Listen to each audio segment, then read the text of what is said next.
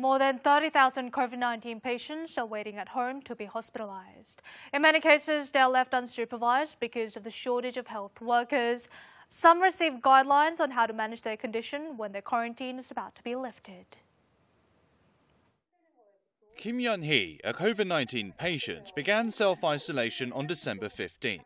Patients receiving at-home treatment must have their symptoms checked daily, but even 5 days after the start of her quarantine, she did not receive a single phone call from a public health centre.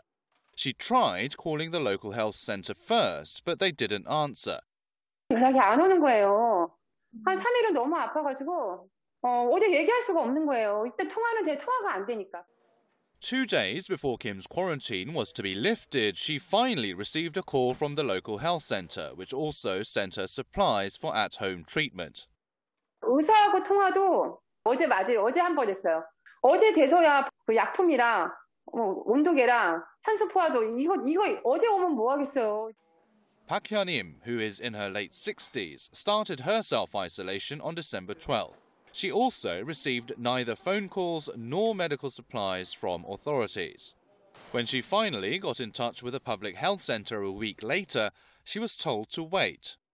너무 아픈데 연락도 안 되고 이거 나가지도 못하게 하고 지금 아파서 하는데 병원을 그럼 빨리 보내줄 수 있냐 했더니 기다려야 된다고 하더라고요. The local government in charge of at-home treatment says this situation is inevitable because of the shortage of workers. Health authorities claim the situation is under control.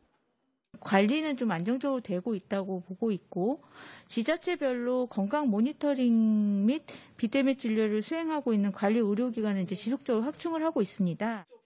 Some 31,000 COVID-19 patients are receiving at-home treatment. That's a surge of more than 5,000 in just a week. The surge is expected to continue until the tightened restrictions start producing results.